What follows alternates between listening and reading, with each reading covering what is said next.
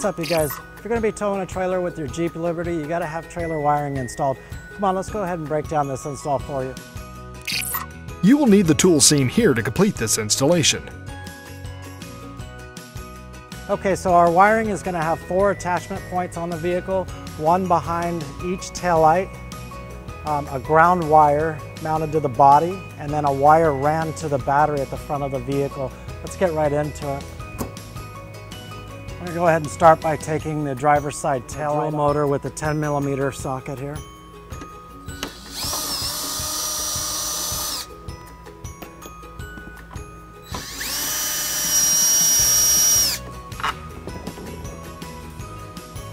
And we're just going to wiggle it around, and if it doesn't pop right out for you, then we'll need to get a trim tool and just kind of wedge it out.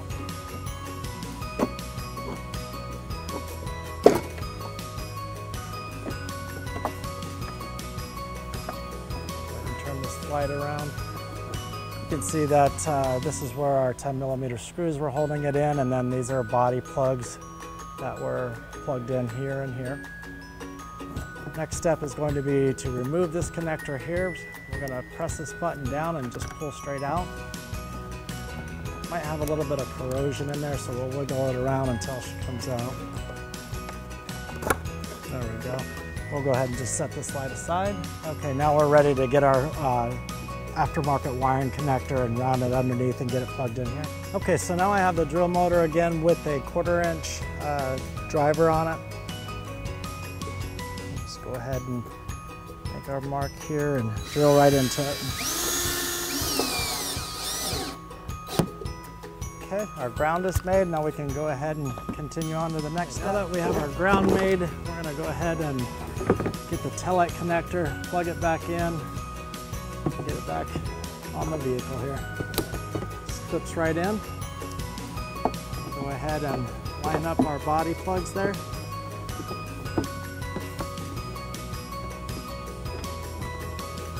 Okay, and just simply tap it back into place.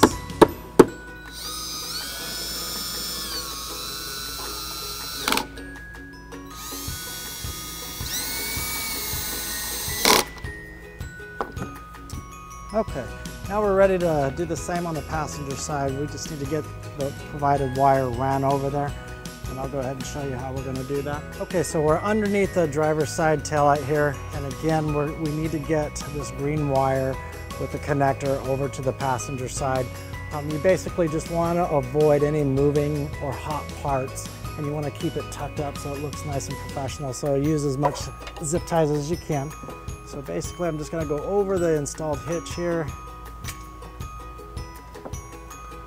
And this will be a connection point right around here for my zip ties, and then as well as this hole here. So I'll just kind of route it this way.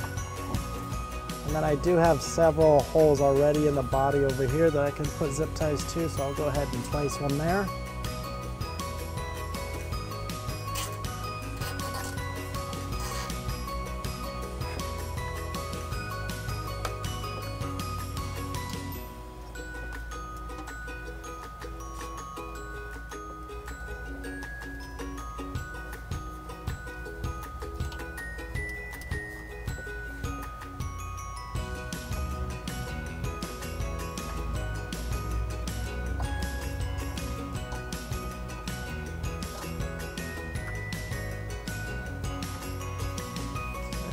Go ahead and continue on.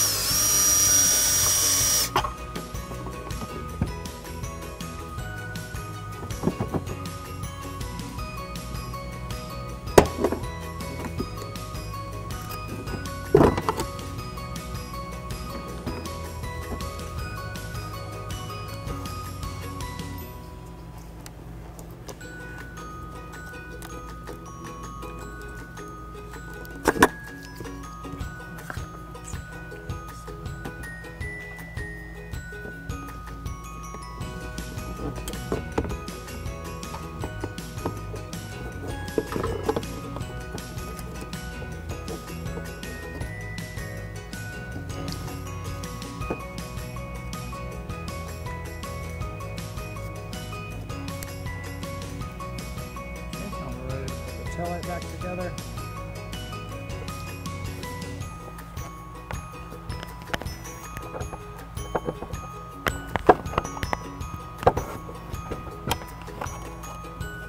Okay, and just line it up.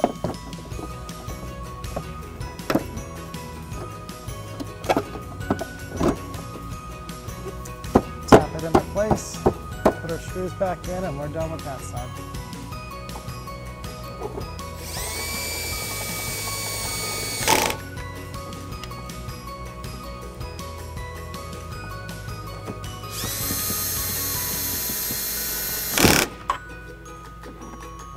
Done there. Okay, so we're back underneath the driver's side taillight here. Our next step is to run the provided wire to the battery. You can do it a couple of different ways. You can run it from front to back or back to front. Today I'm going to be doing from back to front. So I'm going to go ahead and start unwinding this and make our connections right at the converter box here. Using the yellow butt connector that's provided as well.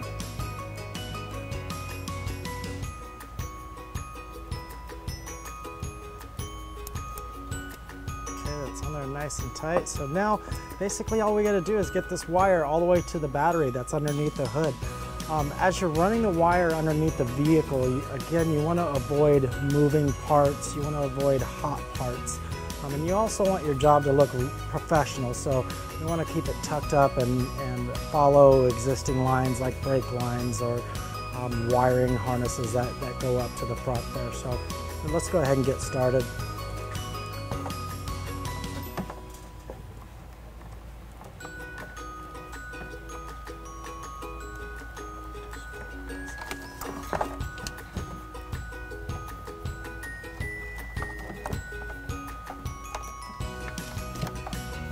Okay, before I get too far, I'm going to go ahead and tape up our connection here. Just using black electrical tape.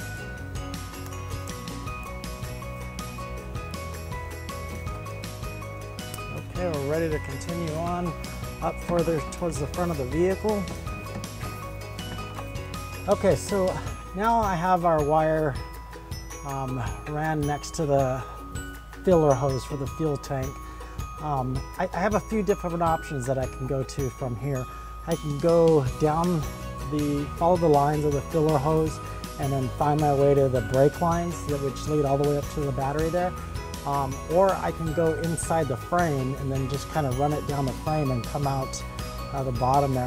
I like the frame idea, so what I did is I took some heavy gauge wire here and I pushed it through the frame and I ended up down at the bottom towards the middle of the vehicle. And then what I'll do is I'll just tape the ends here and then pull it out of the frame and fish wire it down through the frame and come out there. That'll make the job a lot cleaner and safer, so go ahead and do that. Okay, now you can see that we've got our wire pulled through here. I'll go ahead and just finish pulling it all the slack out through. The slack pulled through the frame. We don't need our fish wire at this moment any longer, so I'll go ahead and take it off. Okay, so now I come out right in front of the gas tank here, in front of the fuel tank, right on the inside of the frame here are the brake lines. So I'm just going to go right up to the brake lines and continue up forward and just follow those brake lines until I get to the top of the engine compartment next to the battery.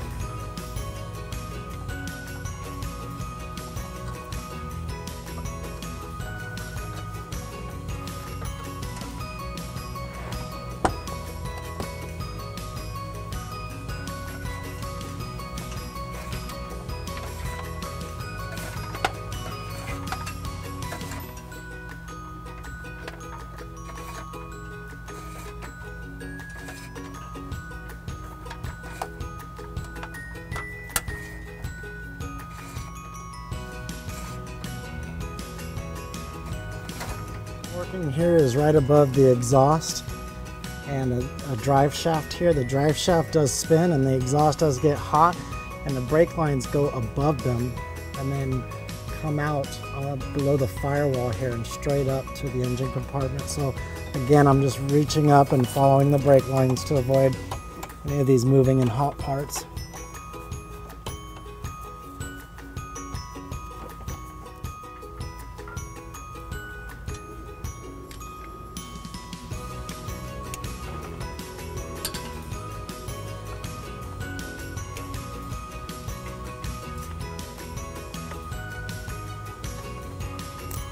Along some of these brake lines here, they have wrapped them with some heat protectant shield. So I went through that shield. Now I'm coming out right here, and we're right at the base of the firewall. So from here we need to go straight up.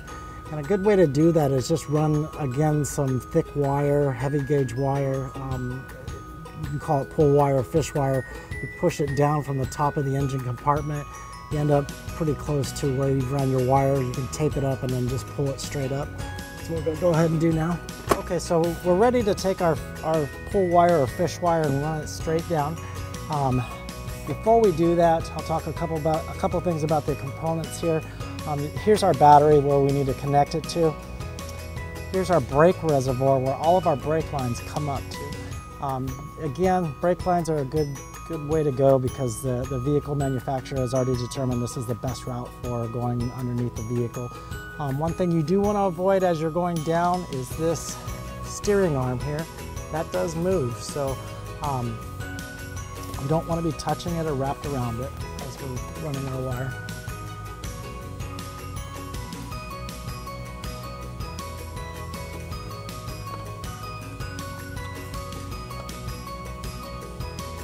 Okay, so this is where our pull wire came down right next to our battery wire that we're running. So again, we'll just tape the two ends together, go back up in front and just pull straight up.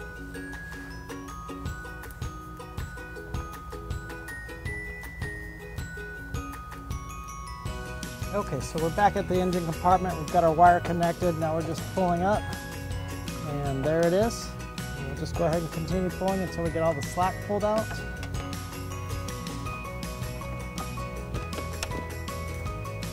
There we go, and I'll leave a little bit of slack so I can maneuver around that steering arm. Okay, now I'm going to go ahead and take some zip ties and zip tie them to the brake lines to keep them secure and not moving around or loose or dangling where they can get burned or caught up on any moving parts.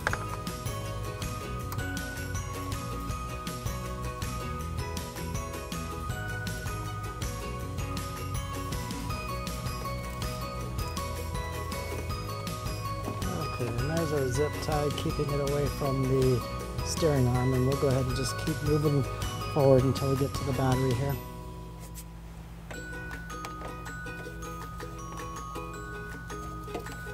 Okay, and you can see that there's this big, thick existing harness that runs to the front here, right up to the positive terminal, so that's the route that I'm going to follow up. I'm just going to kind of place my wire there, and I'll go back and put some zip ties every 6 inches here.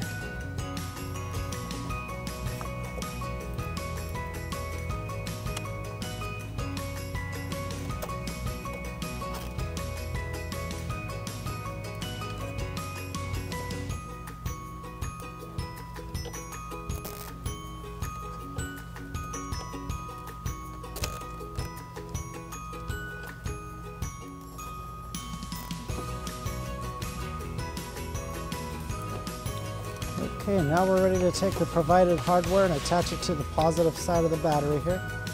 Okay, so the provided hardware is going to be red wire with an inline fuse here, and that's what we're going to be attaching to the positive side of the battery. And we'll be doing that using a butt connector and an eyelet here.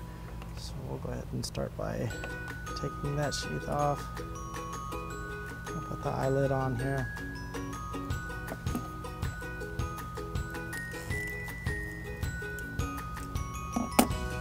And just to make it look professional, I'm going to go ahead and come underneath and follow the existing wiring here. Okay, we'll attach that right there. And then the other end of the wire, it's going to go to the wire that we ran. You can see we got a bit extra here, so I'm going to go ahead and cut that off.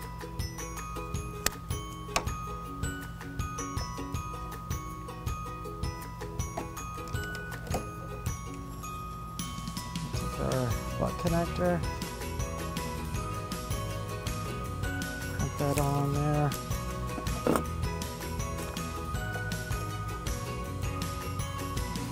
The other end of our red wire here. We made it up with the connector.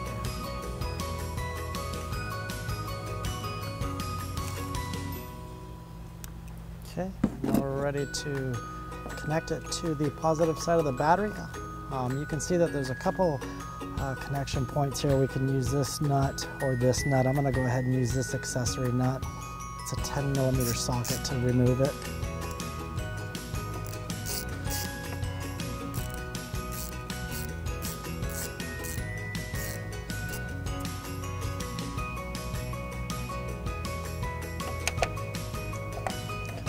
We'll just lay our eyelet across there and tighten our nut back up.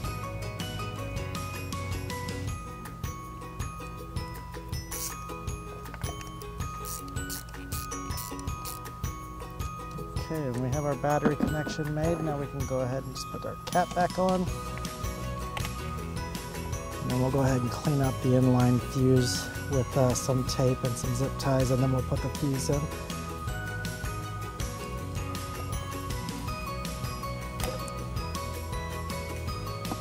Okay, we've got our connectors taped up. We'll go ahead and take the provided 10-amp fuse, put it in the fuse holder. And now your 4-flat is powered and ready to tow. Go ahead and put our cover over the fuse. And now we're gonna go ahead and just go from front to back, cleaning everything up. Again, we want this to look really professional and make it look like it fits. So we're gonna take our time and use a lot of zip ties and tape if necessary.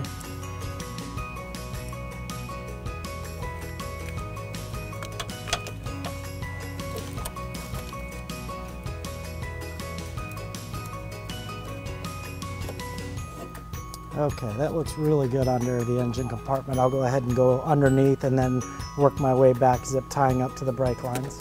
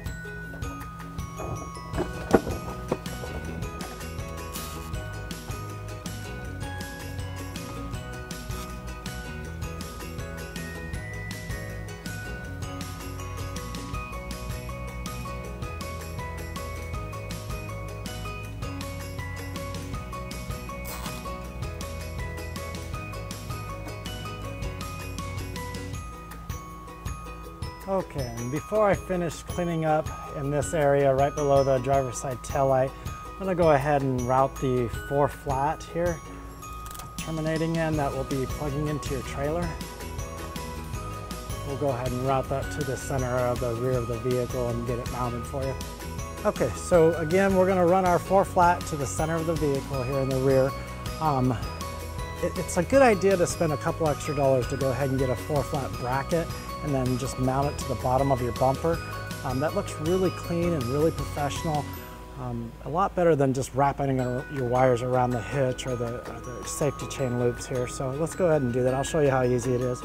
Okay, so we're just gonna find a suitable spot here, make it pretty level, and just drill a couple of holes in the bottom of the bumper. Real simple.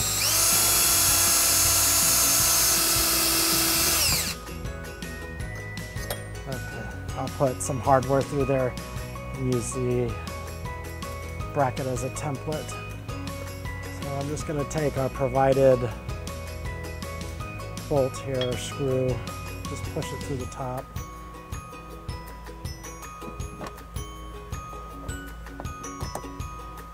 And line it up here. Get our provided nut on the back of it. Okay, now I can use the bracket as a template to get the other side drilled. Again, we're just trying to make it look neat and level.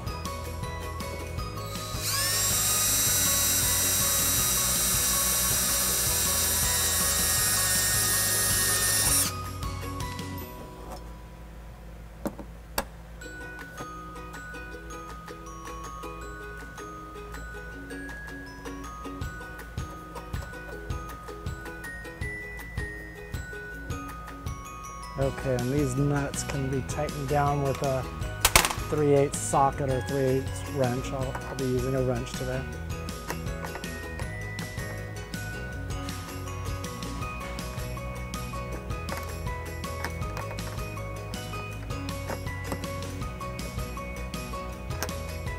Okay, perfect. Now we'll go ahead and just route our wire over to it. We'll stay up as high as we can until we get to the bracket.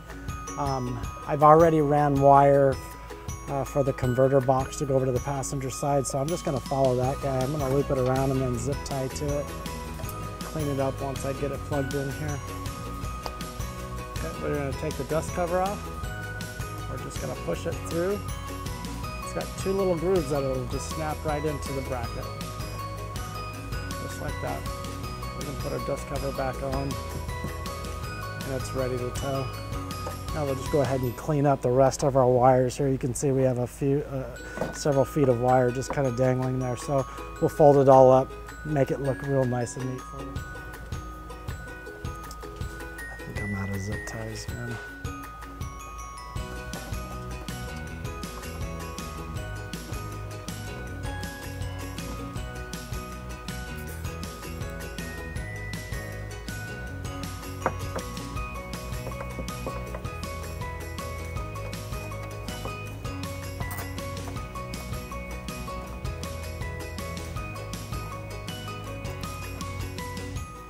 Okay, now we'll go ahead and just cut the ends off of our zip ties and we're ready to go.